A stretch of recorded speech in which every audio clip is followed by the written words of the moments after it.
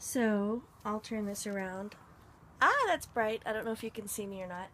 But I just decided to video blog this because I don't know how else to do this. I'm in my yurt. It's about 7:48 p.m. and I just got done with dinner, and I'm in here all by myself for the rest of the night, and just wanted to kind of blog about this, or video blog about this. I don't know how the focus is going to be, but this is really soft. It's like I don't know, it's really fuzzy and soft. You can't really see that. And then this is really fun. It's got these cats, you know, like Egyptian cats. Like the whole thing here is Isis and the religion of the Egyptians, and so I think it's really cool that they have these sheets that have the cats on them. That's really cool.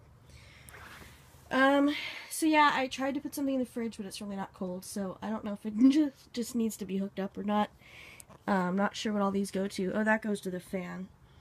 And that, I guess, goes to the Christmas lights, which are up here, which are the only light I have in here, but honestly, my eyes are adjusting pretty quickly. And I have a heater, which I think is probably going to be a good thing, because it's Sonoma in October.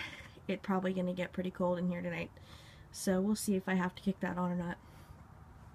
So there's two beds in here. There's a big one that I'm actually just using as a table, like to sort out all my luggage.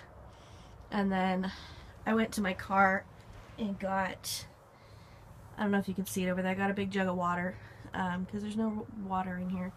And I love this trippy, let me get closer, this trippy little tie-dye thing on the door. This is really cool. It's just basically like a batik, it looks like. Oh, hey, look, towels. Didn't even see. Oh, they're wet.